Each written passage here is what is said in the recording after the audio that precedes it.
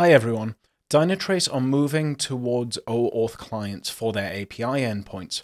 So what you'll need to do is create an OAuth client, which is what I'll show in this video. And then in a subsequent video, which I'll link above, we'll actually use that OAuth client to authenticate against the API tokens. So let's get started. First, find out which permissions your OAuth client needs. Go to the search icon and type API. Then click Dynatrace API. This will take you to the Swagger API endpoint definitions.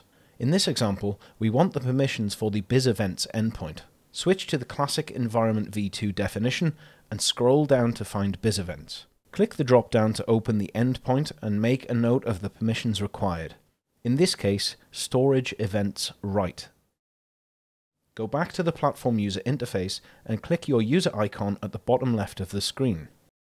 Select Account Management. Choose your Dynatrace account. From the top menu, select Identity and Access Management, and then click OAuth Clients.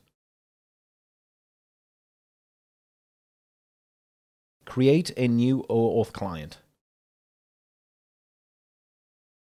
Provide a valid Dynatrace user email, and give your OAuth client a description. Search the page for the permission you copied earlier, and check the box to select that permission.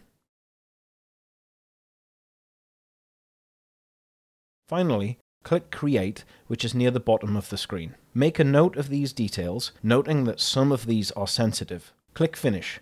Your client is now ready to use.